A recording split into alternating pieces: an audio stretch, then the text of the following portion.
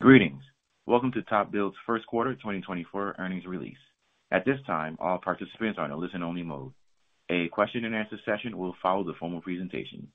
If anyone should require operator assistance during the conference, please press star zero on your telephone keypad. I will now turn the conference over to your host, T.I. Aquino. You may begin. Good morning, and thanks for joining us. On our call today are Robert Buck, President and Chief Executive Officer, and Rob Kuhns, Chief Financial Officer. We posted our earnings release, senior management's formal remarks, and a presentation that summarizes our comments on our website at topbuild.com. Many of our remarks today will include forward-looking statements which are subject to known and unknown risks and uncertainties, including those set forth in this morning's press release, as well as in the company's filings with the SEC. The company assumes no obligation to update any forward-looking statements because of new information, future events, or otherwise. Please note that some of the financial measures to be discussed during this call will be on a non-GAAP basis. The non-GAAP measures are not intended to be considered in isolation or as a substitute for results prepared in accordance with GAAP. We have provided a reconciliation of these financial measures to the most comparable GAAP measures in a table included in today's press release and in our presentation, both of which are available on our website. I'll now turn the call over to President and CEO, Robert Buck. Good morning, and thank you for joining our call today. Our first quarter performance got the year off to a solid start for TopBuild and was in line with our expectations. As a result, continue to demonstrate the strength of our business model and our team's ongoing drive to improve. As you saw in our release this morning, we are also raising our outlook and guidance for the remainder of 2024, which Rob will cover in his remarks. Let me start with a couple of comments around our recent announcements. Most of you saw our press release of 2 weeks ago terminating the SPI transaction. Since last July, we worked through the HSR review process to help the DOJ better understand the entire business and transaction details. The DOJ focused on a small subsegment of metal building insulation, laminated fiberglass, and defined the business and distribution of the product very narrowly. Laminated fiberglass is one of several options that contractors have when insulating a metal building. This view from the DOJ led us to explore the possibility of renegotiating the transaction to buy SPI, excluding the MBI business. While doing so would have likely allowed us to receive regulatory approval, we were unable to agree on price with the sellers and ultimately decided that pursuing the transaction further was not in our shareholders' best interest. As good stewards of your capital, we will continue to be very disciplined in our approach to acquisitions and capital allocation. Next, we announced today that our board authorized a new share repurchase program of up to $1 billion. This is in addition to the prior authorization, which has approximately $154 million remaining. This brings our total availability for share repurchase to $1.15 billion. This authorization shows the strength of our balance sheet and our management team and board's confidence in our business and strategic direction. Turning now to our first quarter, we're pleased with the start to the year. Total company sales grew 1.1% to $1.28 billion, and adjusted EBITDA rose 6.5% to $253.8 million. Good price realization in the quarter, coupled with productivity initiatives, drove adjusted EBITDA margin expansion of 100 basis points to 19.8%. On a same-branch basis, in the first quarter, our single-family installation business improved sequentially each month. In fact, March was the first time in more than a year that single-family improved on a year-over-year basis, which is very encouraging. As you have heard from the public builder sentiment and order volumes being reported, we expect a healthy single-family environment for the remainder of 2024. Our installation results also benefited from continued strength in multifamily in the quarter, which grew more than 20% versus a tough comp from last year. As we noted last quarter, starts and bidding activity for multifamily have slowed, but we have a healthy backlog of work that we anticipate will continue throughout the balance of 2024. Across the commercial and industrial landscape, we're seeing solid progress in the business, and our bidding activity and win rate continues to improve. Our proprietary lead app tool is driving organic growth in this part of the business. We see many major projects being bid and coming online. We have several heavy commercial and mechanical installation projects that are being worked on across multiple verticals. We have added slides 9, 10, and 11 to our earnings deck so you can visualize these verticals as well as our highly fragmented $18.25 billion TAM, or total addressable market. These slides will also help you understand our customer base, product breadth, and service reach. As you can see, we have a lot of white space across our core installation business for both organic and M&A growth. Turning to M&A, acquisitions will continue to be our number one capital allocation priority as they generate great returns for increased shareholder value. Identifying, evaluating, and integrating acquisitions is a core competency of ours, and we have an excellent track record of results in this area. We continue to have a robust pipeline of acquisition prospects. In fact, yesterday we announced an agreement to acquire Installation Works, a $28 million Arkansas-based installation business with the national expertise in agricultural buildings. We're excited to have another great addition to the TopBuild family of companies and expect to close this transaction later this month. To date, in 2024, we've announced 5 transactions totaling approximately $68 million in annual revenue. Let me make a couple of industry comments before turning to our operations. On the material supply side, fiberglass continues to be on allocation. We anticipate Knauf's new facility in Texas will come online successfully in Q3. However, there is quite a bit of maintenance and downtime planned at several other fiberglass facilities, which will likely offset any new production capacity this year. We are feeling the impact of tight supply situation in our distribution business, mainly our specialty distribution volumes, which Rob will touch on in his comments. On the other hand, we are seeing momentum with spray foam given the code adoption tailwinds I will discuss later. Recently, all 4 of the fiberglass suppliers have announced material cost increases effective in June or July.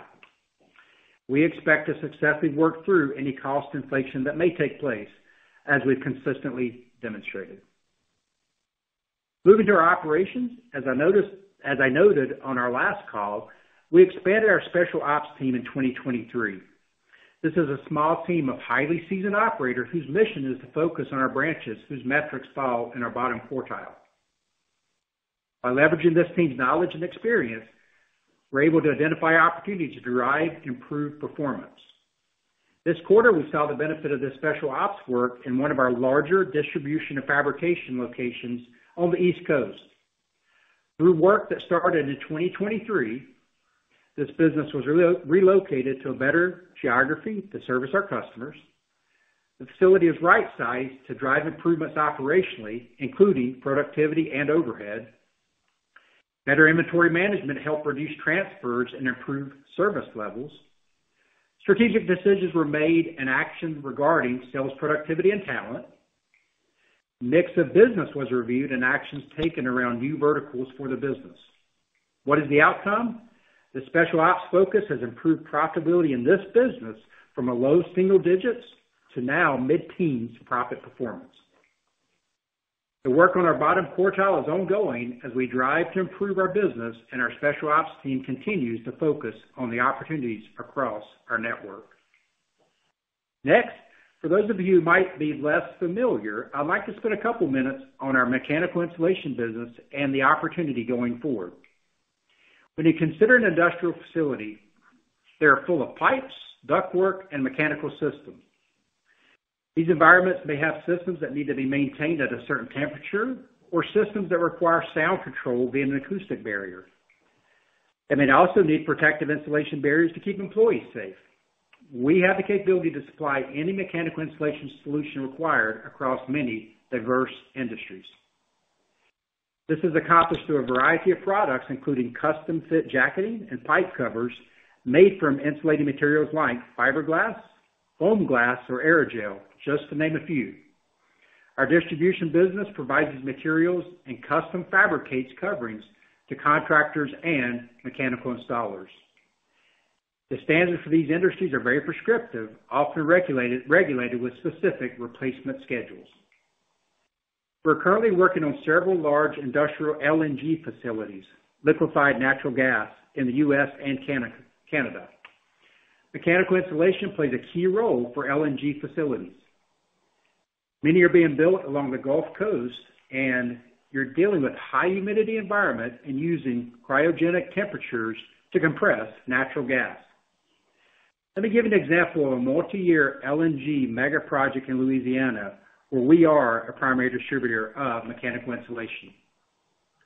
The facility will sit on more than 600 acres and take 3 to 4 years to complete. The facility will contain massive storage tanks, energy turbines, and multiple segments of pipeline totaling over 20 miles throughout. Some pipes will be more than 3 feet in diameter. Our initial scope included supplying products and fabrication services for modules being constructed off-site. Our national footprint allowed us to supply these pre-built modules from multiple distribution international facilities across multiple states. This represented over $12 million in revenue in 2023. As the project has progressed, our scope has expanded to include more hot and cold insulation applications, fire protection, and sound remediation installation for on-site construction, which will deliver an additional $20 million of revenue. This is a great example of our scope on a multi-phase project that enables us to leverage our product breadth and expertise, fabrication capabilities, project management focus, and national footprint. As we mentioned in the past, these projects may be lumpy over time in regard to revenue, but they play to TopBuild's specialty distribution strengths. In addition, the replacement cycles for these projects vary from 18 to 24 months for certain equipment to a plant-wide refurbishment every 5 years. So we will see recurring revenue from this project and others. Let me transition to discussing the future of our overall business. We have several dynamics across the industry that will allow our differentiated business model to continue driving profitable growth. Whether it be the large mega projects that should come online in the next few years and the recurring revenue that will follow, or our expanded commercial reach across North America. At a macro level, the United States continues to face a housing shortage, the result of the last decade of underbuilding. So fundamentally, we expect housing demand to be strong for the foreseeable future. We also see tailwinds for TopBuild in the industry coming from energy code adoptions and recent HUD announcements. Given our expertise in all things insulation related, we expect these energy code changes to help fuel additional demand for years to come. All these dynamics, along with our relentless drive to improve and focus on talent, fuels our confidence that TopBuild will outperform in any changing business environment. Finally, I'll close my remarks today by thanking and congratulating our entire TopBuild team. TopBuild has been recognized as a great place to work for the second consecutive year. This recognition demonstrates that we're building a workplace that supports development, provides career opportunities, ensures fair treatment, and values each employee. On behalf of our entire leadership team, thank you to our employees. Your passion, drive, and commitment to success have played a significant role in earning this certification once again. Let me now turn the call over to Rob. Thanks, Robert, and good morning, everyone. I want to thank our teams for their hard work in delivering another quarter of profitable growth for TopBuild.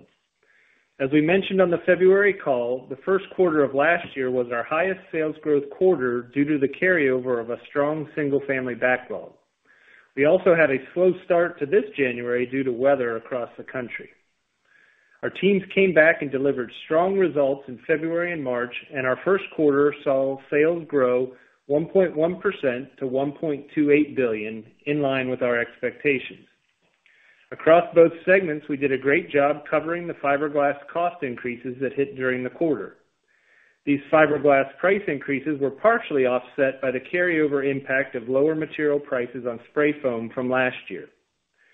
Breaking our first quarter sales down by segment, our installation segment net sales grew 4.1% to $798.7 million, of which 2.6% was the net contribution from acquisitions and disposals.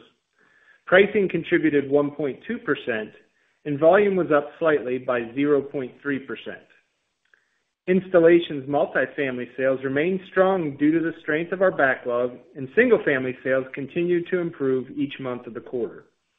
The current trend on single-family starts should be a tailwind to our business as we move through the remainder of the year. Net sales for specialty distribution declined 2.3% to $545.8 million for the first quarter. Volume declined 4.2%, partially offset by higher pricing of 1.5% and acquisitions of 0.4%. The volume decline was driven by lower residential insulation sales because of business mix and tighter material supply of fiberglass. Total company gross margin of 30.3% expanded by 100 basis points versus last year due to improved productivity and higher pricing in both segments. As I mentioned earlier, our teams continue to do a great job effectively managing the price-cost relationship. In addition, our ongoing focus on driving operational improvements, as Robert detailed earlier, continues to drive margin benefits. Adjusted EBITDA of $253.8 million was up 6.5%, and adjusted EBITDA margin expanded 100 basis points to 19.8% compared to the first quarter of 2023. Installation adjusted EBITDA margin was 22%, an improvement of 60 basis points year over year. Specialty Distribution's adjusted EBITDA margin of 16.9% was 110 basis points better than the first quarter of 2023. Other income and expense totaled $7.5 million in the quarter, which was down from $16.1 million last year. Interest income from higher cash balances was the primary driver. Adjusted earnings per diluted share grew 10.3% to $4.81 in the first quarter. Turning to our balance sheet and cash flow, we finished the quarter with total liquidity of $1.4 billion, which includes cash of $968.8 million and availability under our revolver of $436.2 million. Net debt at the end of the quarter was $453.7 million, and our leverage ratio was 0.42 times the last 12 months adjusted EBITDA. Working capital as a percent of sales was 14% in the quarter, an improvement of 160 basis points from last year at this time, primarily driven by inventory reductions. Free cash flow for the last 12 months was $790.1 million, which compares to $502.6 million last year, an increase of 57.2%. Our uniquely advantaged business model continues to generate strong cash flows. Acquisitions remain our top priority for reinvesting our cash flow, as our disciplined M&A process has a proven track record of driving significant shareholder value. As Robert discussed earlier, our board recently approved a new share repurchase authorization of up to $1 billion, bringing the total availability for buybacks to $1.15 billion. As we have done in the past, we will continue to balance returning capital to shareholders with our M&A pipeline. Turning now to our 2024 guidance, we are raising our sales expectations by $40 million to a range of $5.4 to $5.6 billion. We continue to expect total sales for residential and commercial to grow by mid-single digits. We are also raising our adjusted EBITDA guidance by $25 million to $1.065 to $1.155 billion. These increases to sales and adjusted EBITDA are driven by better than anticipated Q1 profitability and recent acquisitions. Looking to the remainder of the year, I want to remind you that last year's second and third quarter EBITDA included $10 million and $15 million respectively of unusual profit related to our multifamily business. I'll close today by reiterating our continued confidence in our outlook as well as the strength of the long-term fundamentals in our business. We believe that our teams will continue to execute at a high level and TopBuild will continue to outperform in any environment. Robert? Thanks, Rob. We continue to be confident about 2024 and expect both segments to deliver another year of consistent execution and strong results. Our multiple avenues for growth stretch across a very fragmented $18.25 billion TAM. I hope the information and slides that we provided today are helpful in better understanding our insulation end markets and our opportunities. We have a proven, differentiated business model and a disciplined capital allocation strategy. Looking forward, we see great opportunity for profitable growth, both organically and through M&A. Operator, we are now ready for questions. Thank you. At this time, we will be conducting a question and answer session. If you would like to ask a question, please press star 1 on your telephone keypad. A confirmation tone will indicate your line is in the question queue. You may press star 2 if you would like to remove your question from the queue. For participants using speaker equipment, it may be necessary to pick up your handset before pressing the star key. And our first question comes from the line of Stephen Kim with Evercore ISI. Please proceed with your question. Yeah, thanks very much, guys. Appreciate all the color as always. A couple of questions here. I guess first regarding the M&A M&A pipeline, which continues to be, I think you said, your number one priority. Obviously, thanks for the color here on the metal building insulation hiccup with SPI. But as we look across the landscape, I was wondering if you could give us kind of a breakdown of how you see the pipeline looking across the 3 segments that you laid out, and specifically within the mechanical industrial. Could you help us understand what the landscape looks like? I assume that the metal building insulation is not something which you expect to be an impediment going forward, but if you could just clarify that for us, that would be helpful. Thanks. Hey, good morning, Stephen. This is Robert. So, yeah, across the landscape of the pipeline, so I'll start residential first. So very healthy there, both, on the installation side and some good opportunity on the distribution side as well. And it can be, by the way, it can be fiberglass, can be spray foam, the other insulation-related products that we do. That's why it provides such fragmentation and good opportunity. And then, on the mechanical side, we definitely do not see the MBI as any inhibitor. That probably really only takes kind of one player off the table, and that's that was what transpired with SPI. So, relative to mechanical, as we've said in the past, there's a handful of, larger players in the mechanical side that we obviously consider, and, you can count those kind of on one hand, if you will. After that, it's very fragmented. So, regional players, both in the U.S. and in Canada. And again, what you find in that space is those regional players may be participating in a certain vertical. So they may be in oil and gas, they may be in food and beverage, they may be in pharmaceutical as an example. That's why that space is fragmented as well, and it gives us a lot of M&A opportunity in that space. So good pipeline. That's why we say it still definitely remains number one capital allocation priority, and I think you'll absolutely continue to see us be active across the space. Okay, great. That's helpful. Appreciate that. Secondly, I guess with respect to the code changes that we saw HUD, announce that change, which I guess would be effective in the new construction, residential new construction in about 18 months, moving to the 2021 code. So I was curious if you could help us dimensionalize that a little bit across a couple of vectors. First, is it right to think that the code change to 2021 on a per home basis maybe increase the amount of insulation used, in dollars, call it maybe, 20, 30%?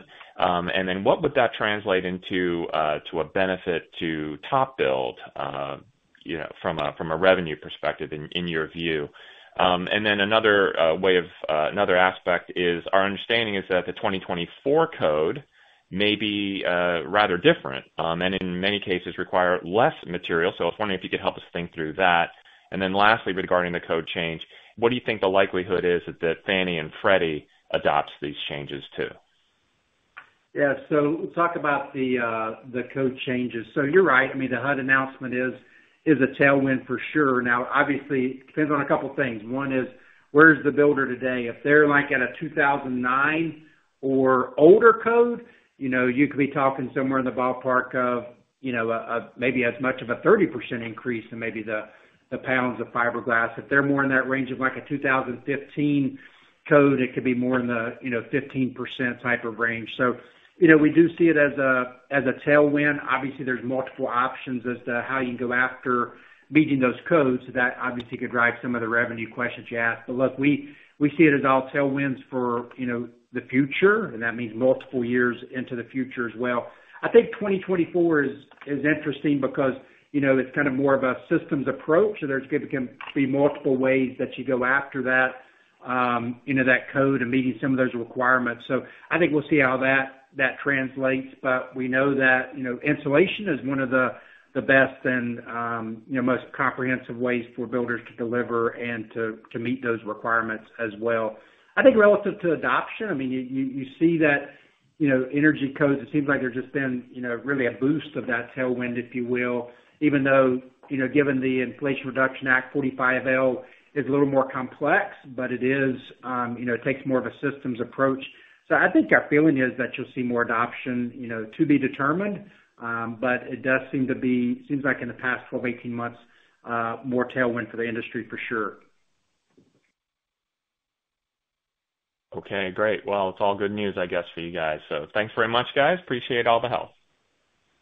Thank you. Thank you. Our next question comes from the line of Susan McLary with Goldman Sachs. Please proceed with your question. Thank you. Good morning, everyone. Morning. Good morning. My first question is just, perhaps going back to the capital allocation. Given your comments on the mechanical side of things, does it imply that maybe you would consider pursuing some of those smaller niche players rather than going after the handful of larger ones? And I guess with that too, how are you thinking about buybacks just given the increase in the authorization that you also announced this morning? Yeah, good morning, Susan. It's Robert. I'll take the first part of that question. Rob will take the second part. So on the landscape of the mechanical acquisition side, we're looking across both. I mean, so obviously we have some relationships with some of the larger players and conversations that we've had. But then absolutely, we participate across all those verticals. And so, the local or more regional players that may play in one or two verticals, we're absolutely interested in that. We've had some success in that approach in the past. DI had some success in that approach in the past as well. So we're open to the gamut on M&A relative to mechanical, and we think it's all, open ground for us. So I think that's why we're excited about it. That's why we keep talking about the fragmentation, but also the robust pipeline as well. Yeah, Susan, and I'll just add on the buyback front. I mean, obviously, we're excited about announcing that today. It shows the confidence our board has in our strategy.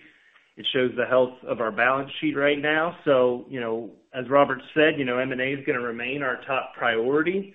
But obviously, given the cash we have on hand today, we're going to balance our pipeline with returning capital to shareholders as we have in the past. So, like I said, we're really excited about that, and we're going to continue to manage that as we have in the past. Okay. All right. Thank you for that. And then, maybe thinking a bit about price and price cost. You mentioned the announcements, the price increases that have come out from the suppliers. Just any thoughts on how that can roll through the business and your ability to continue to offset those incremental increases?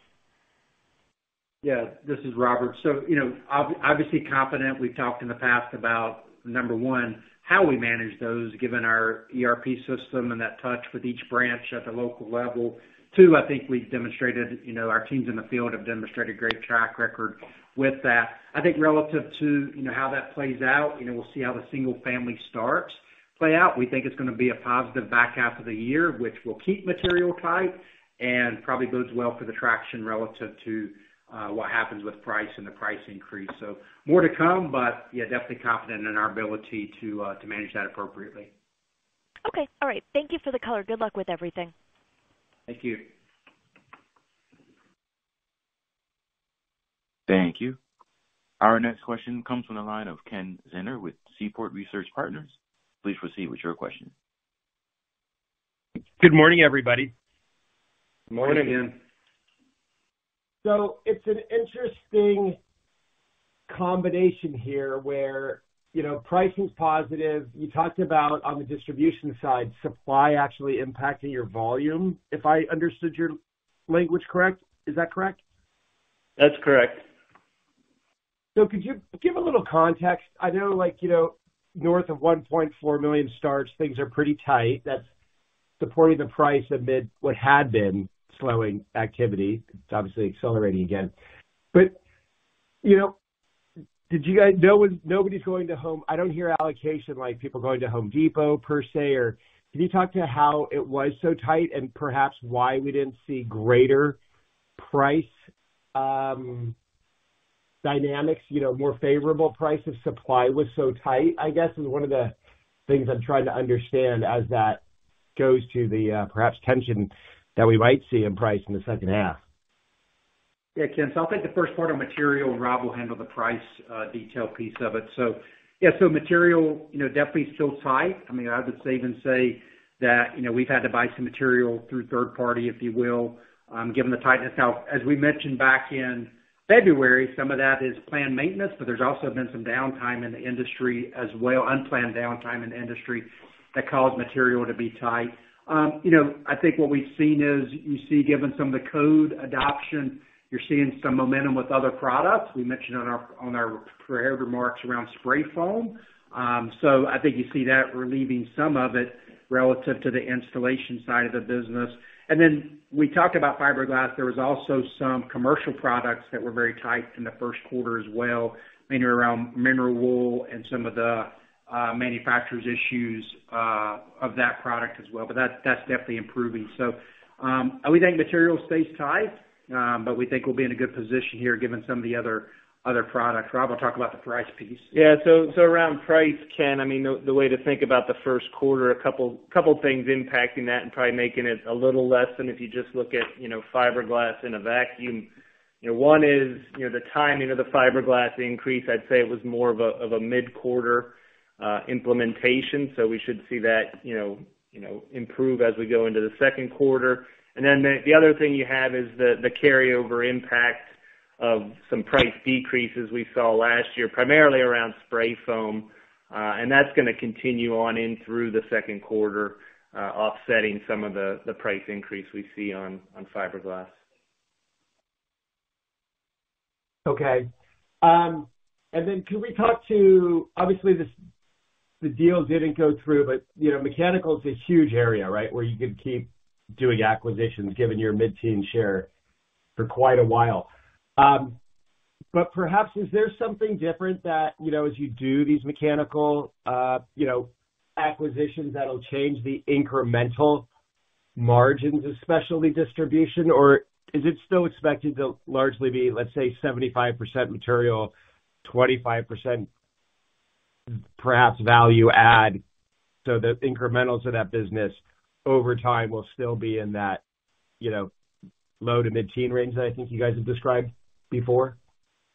Yeah, I mean, and I think from what we've seen, I think we'll expect, most of the distributors in that space will probably see, EBITDA margins when we acquire them, kind of in that mid-teens type or low, I'd say more low, 10%, 11% type range, maybe low teens. But then, just like with DI, and the synergies we'll be able to drive, we'd expect to be able to get that up into the mid-teens and the incrementals, over time, once you get that first year of fixed cost, behind you there and you're leveraging that fixed cost base, we'd expect the incrementals to be in that 22 to 27 that we target, over the long term. We talk about distribution being more towards the low end of that and obviously install more towards the high end. Thank you very much. Thank you. Thank you. Our next question comes from the line of Michael Rehaut with J.P. Morgan. Please proceed with your question. Thanks. Good morning, everyone. Thanks for taking my questions. I just wanted to circle back for a moment. Don't mean to beat a dead horse here, but obviously a lot of focus around the mechanical vertical. And, I was wondering if you could give a little more color around, what the metal building insulation represented as a percent of sales of SPI, what it also represents as a percent of the $5.75 billion mechanical vertical that you posted on the slides. And I noticed that you didn't change the overall TAM of that vertical relative to your prior presentation. So I'm just kind of wondering, around this, subsector, if you still see it as a viable part of the industry. And again, just trying to get a size of SPI in the broader sector, and if it changes your view around this subcategory as still being an area as part of your acquisition strategy within the broader space. Yeah, Michael, this is Rob. I'll start on that one. I mean, when you look at MBI for us today, it's roughly about 6% of our revenue. It's important to also clarify for people, it falls into that middle vertical, or that middle market on our slide for the commercial building envelope. It's not the mechanical space, it's the commercial building envelope. And from our view, when you go to insulate a metal building, there's multiple options you can do, right? Laminated fiberglass is one option, and that's what we do, and that's what SPI did as well. For them, it was about 15%, of their total revenue. So relatively small pieces for both of us. It's a small niche within that commercial building envelope. When you go to insulate a commercial building, you could use laminated fiberglass, you can use spray foam, you can use insulated metal panels, and that's how we thought about the market more broadly. But the DOJ narrowed in on that laminated fiberglass, which is a much smaller piece of the overall market there. So in terms of our M&A strategy going forward, it doesn't really concern us. We're already obviously a large player in that very small niche. And we're not as big a player in the rest of the commercial building space or in the mechanical space. And that's where we'll continue to do M&A going forward. Yeah, and obviously, Mike, that's where the focus was, really around that small niche of the MBI side. So no concern across the rest of the business, and there's really not much it takes off the table relative to MBI other than the decision we just made. Right. So I guess just kind of following on that, and appreciate the additional color there.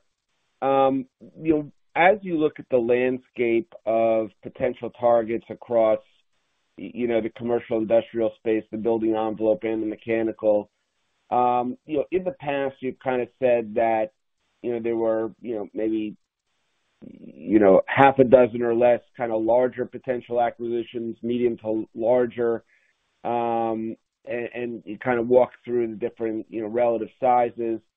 With SPI off the table, to the extent that some of these other medium to larger size potential targets also have MBI, I'm just kind of curious if that kind of changes the calculus or the likelihood of some of those other larger players, or was this kind of a one-off where, the other kind of larger, medium to larger targets wouldn't necessarily have this niche issue that the DOJ kind of zeroed in on? Yeah, great question, Mike. So this is Robert. So you hit on it there. The other players really don't have the NBI niche piece of the business. That's why we keep saying it's really zero concern for us from an M&A strategy perspective. So it doesn't really exist in any of the other targets that we talked about in the past, or any of the ones that we're focused on. So really not an issue. Great. And then one last quick one, if I could. When you talk about raising the guidance, and you kind of said that it was driven off of the better first quarter profitability and the 1Q acquisitions, just wanted to clarify that whether or not it included the most recent acquisition of the Arkansas installer, and also if it reflects any level of success with the June-July price increases. Hey, Michael, this is Rob. So it does not include either one of those. So we don't include any acquisitions that we haven't yet closed. So the Arkansas acquisition that we announced will be incremental. And then likewise, we haven't baked in any incremental pricing at this point. We've put in, obviously what we know from the Q1 price increase, but we haven't baked in that additional price increase, that potential price increase later this year. Perfect. Thanks so much. Thank you. Thank you. Our next question comes from the line of Rafe Jadrosich with Bank of America. Please proceed with your question. Hi, guys. This is actually Sean Calman for Rafe. So spray foam has come up a couple of times on this call. Can you talk about your current exposure to spray foam, either in terms of volume or revenue? And then are you seeing the demand pick up for that as the price begins to narrow between that and some of more of the traditional insulation products? Yeah, Sean, I'll give you a couple of quick numbers, and then Robert can expand on what's going on in the industry a little bit with spray foam. But from a units basis, in terms of the houses we insulate, it's probably roughly 10% on the units basis. From a dollars perspective, though, it's going to be north of 20% because the cost on spray foam's roughly 2x, maybe a little more than that, closer to 2.5 in some places in terms of the cost per unit. But Robert can talk a little bit about some of the dynamics there with spray foam right now. Yeah, so you're definitely seeing momentum in the product shown. One is, definitely a big tailwind coming from the codes that we've talked about. So you see even some of the production home builders are becoming very interested in that product to reach the 45L, rebate piece and make sure they deliver upon that. So yeah, definitely momentum with the product, both, smaller builders, custom builders, but then also even with production builders. And then, last part I would just say is around commercial. We see more spray foam being spec'd in commercial projects as well. So it's got some momentum really across the board. Got it. And then in yesterday's Insulation Works announcement, you guys specifically called out the agricultural market. Can you give us a rough estimate of how much that segment currently contributes to sales and then what you think the market opportunity is there? Yeah, for us today, it's a pretty small piece of our sales. We do that across the country in different parts. I think about the Northeast as an example, Southeast. We do it, but what we love about Insulation Works and the ownership group there is they really are a national player in that. Great relationships, great expertise, even with some of the large poultry producers across the country. So they're bringing a whole new level, which will really be something we can build upon across the country for TopBuild.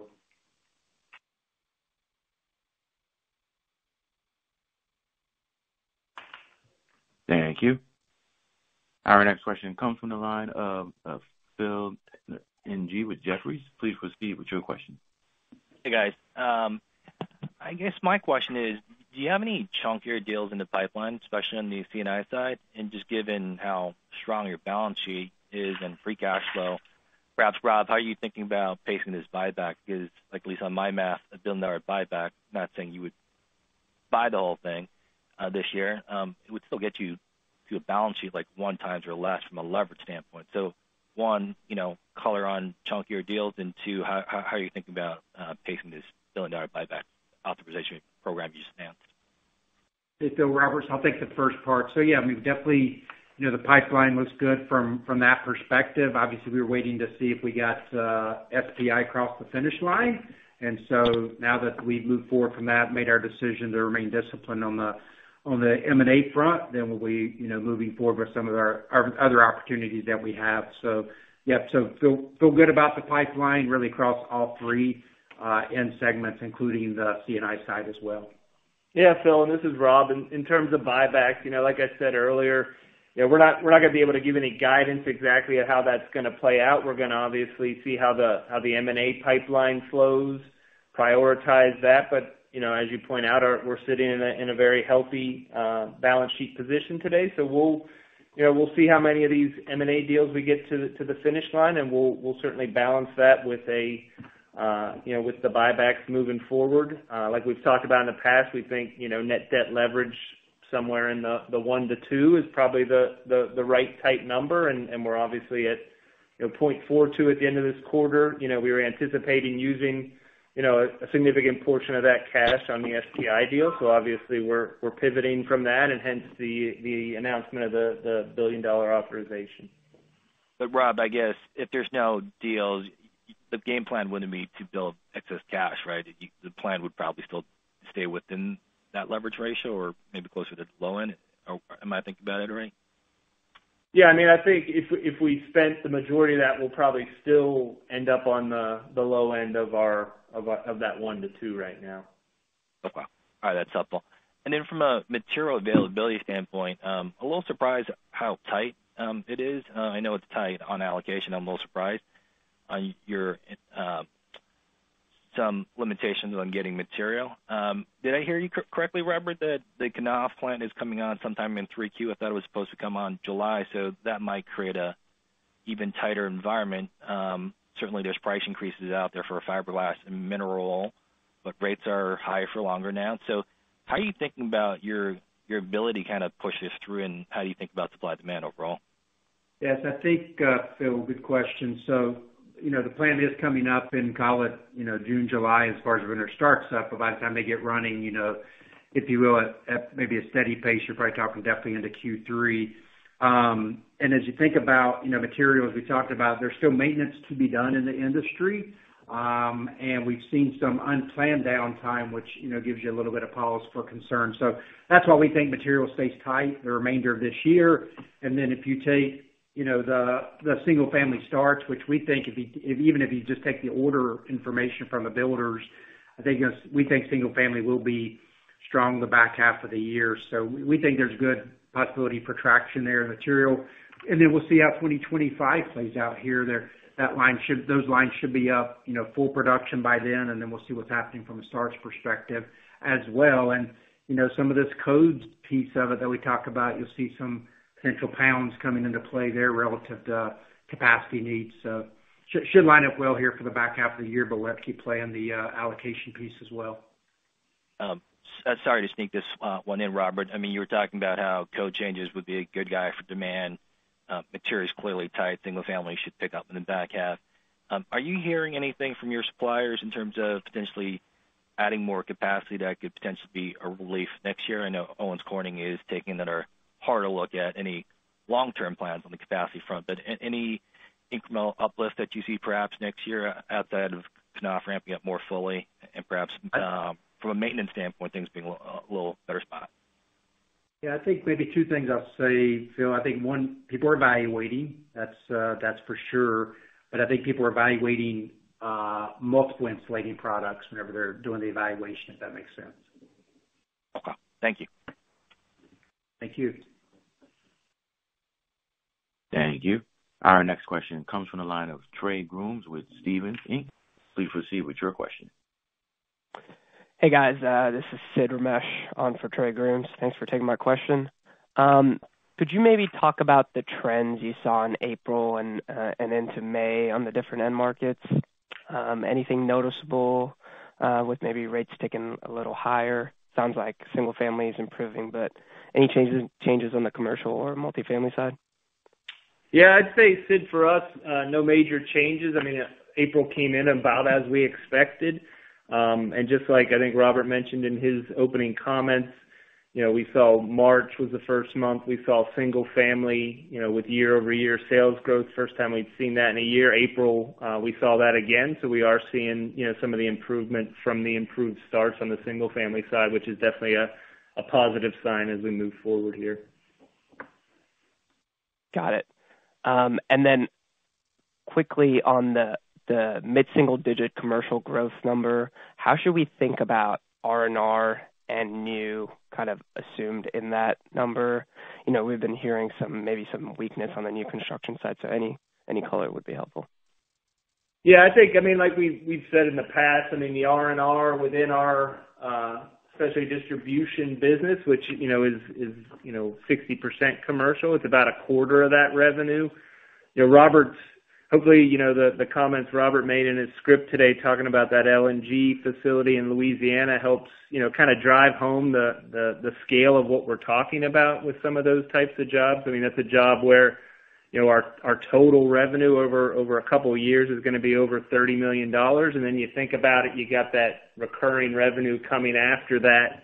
You're going to have ongoing maintenance and repair that happens, throughout the life. And then you're going to have, every 5 years or so, a complete tear down and replacement of that. So while we're watching the commercial industrial side of things closely too, I think, we haven't seen any slowdown in our bid rates. A lot of the work that's going on with some of these mega projects, whether it be LNG, whether it be, chip manufacturing, they're heavy insulation needs for those projects that are going on, which should be a tailwind for our business as we move forward. Great. Appreciate the color, guys. Thanks. Thank you. And our next question comes from the line of Jeffrey Stevenson with Loop Capital Markets. Please proceed with your question. Hey, thanks for taking my questions today, and congrats on the nice quarter. Thanks, Jeff. So the improved monthly sequential single-family installation volumes throughout the quarter was encouraging, but with rates expected to remain higher longer, are you expecting public builders to represent a greater concentration of your mid-single-digit residential demand expectations than you did in February, since the regional and independent builders are more sensitive to future interest rate cuts? Yeah, I think I'll take the first part, and Rob may add on. So, yeah, I mean, I think we, as you talk to our wide variety of customers, whether it be, production, big builders, regional builders, small custom builders, definitely the production builders, regional builders are bullish for sure. And then, I think even the small custom builders, I think they feel positive. They're actually watching the rates a little bit closer. So, yeah, I think we feel good about that. We definitely feel good about, our work with our production home builders and kind of some of the things that we talked about relative to codes and what they're pushing to make sure they get the 45L advantage, if you will. So that kind of plays to multiple insulating options in those homes.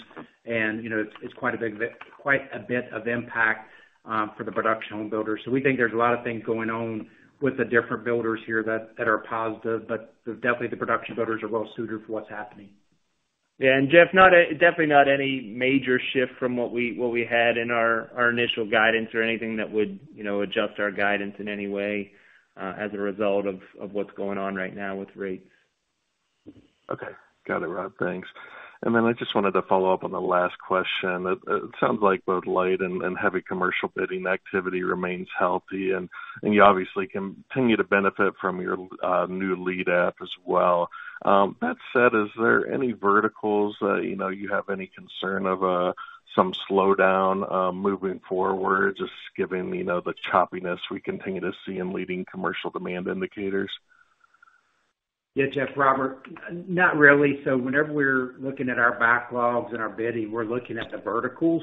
And I think so, the one that kind of comes front and center for folks is around office buildings, that type of thing. But that was something we probably started talking to our teams about, make sure we're looking at our bidding activity probably 2 years ago. So no real concern around the verticals and what we're seeing. And then obviously making sure, we're well represented across the many verticals there. Got it. Thank you. Thank you. Thank you. We have reached the end of the question and answer session. I'll now turn the call back over to President and CEO Robert Buck for a closing remark.